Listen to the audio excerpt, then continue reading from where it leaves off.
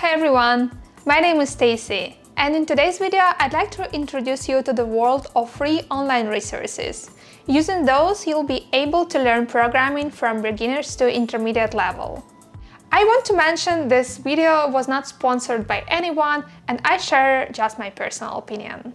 So let's get started. So the first platform, which is one of my favorites, is FreeCodeCamp. FreeCodeCamp is a place where you can build projects and learn industry-recognized certifications. I think getting a certificate is nice because it gives you a sense of accomplishment. FreeCodeCamp is an excellent resource for self-learners. It compiles the often scattered information about coding into clear and valuable lessons. It's a great place to start your journey. The platform also encourages you to find your learning resources while simply pointing at what you should learn, which is an instrumental skill you'd need in case you'll want to become a programmer. The website approach is heavily project-based, which is motivating as it's gratifying. I did take JavaScript data structures course out there, and I felt I learned a lot. I remember that by the time I was doing it, it had more theory than practice, so I decided to do it together with another hands-on course. But I'm going to tell you about that course in just a moment. I also remember that once I wanted to brush up on Python and I came back to that platform.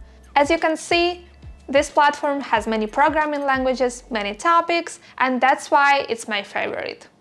I know that learning to code might be challenging, that's why at the end of this video I've included some tips and tricks I used to stay on track.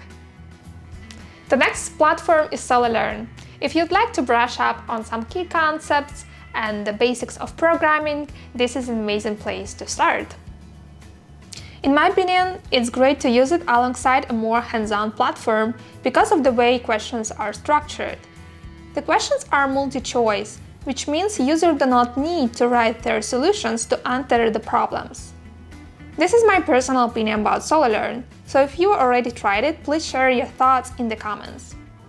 I use it to repeat critical concepts as well as have some fun in the evening. I found it engaging and excellent to be able to study and code on the go. Next, I'd be lying if I say that I've never used YouTube. I still use it, and from my experience, this is an excellent platform for learning. There are tons of great courses out there. You can learn things from beginner follow-along tutorials on different topics to more advanced concepts. I believe there is already enough material to create a programming Bible. When I was learning web development, I found a completely free 25-hour course on YouTube.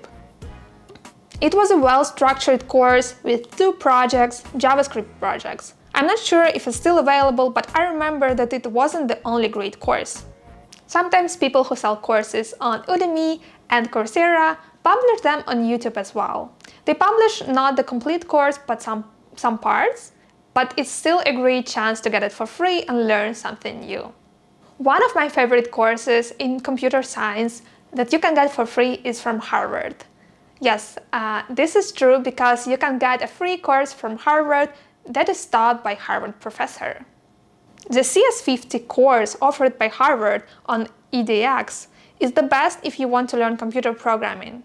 This course was monumental in my understanding of computer science. I honestly can't recommend it enough. If you're serious, I think you should give it a go. This course is not a crash course. This means it gives you great foundations, but probably not something useful for your day-to-day life. That being said, I think learning the core concept of computer science will benefit any developer somehow. For example, you might be using a data structure, but you wouldn't know how it works under the hood. So when you want to be more like a pro, check this one. One critical thing when it comes to learning a new skill is to practice a lot. In my opinion, 20% of theory and 80% of practice is a great balance. In programming, it's important that you build projects, so sooner you start building your project, better it is. The strategy I recommend is first to follow tutorials until you feel comfortable enough to start building your first project. But here it's crucial to notice that probably you would never start feeling comfortable enough, right? It's not true. First of all, build a similar project to what you already created in a tutorial. For example, I remember that my first project was a simple elementary weather app. I was able to build it after I watched several tutorials about building games. Then I also watched a tutorial about weather app. So the idea is not to do it the same way as you see in the tutorial, but just try adding additional functionality to it. Making a switch from watching tutorials to project building is essential. There is a term tutorial hell, which describes people stuck in tutorials and not writing a single line of code on their own because they feel scared. I know that programming is challenging for many people, but it's okay, it's normal. Everybody was there. You are not alone.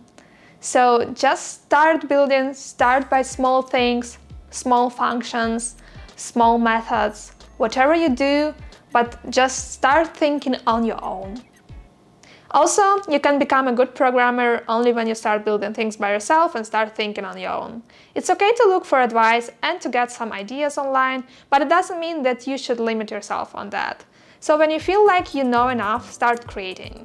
My next video will be about how to stay consistent, how to achieve your goals, and how to be more productive.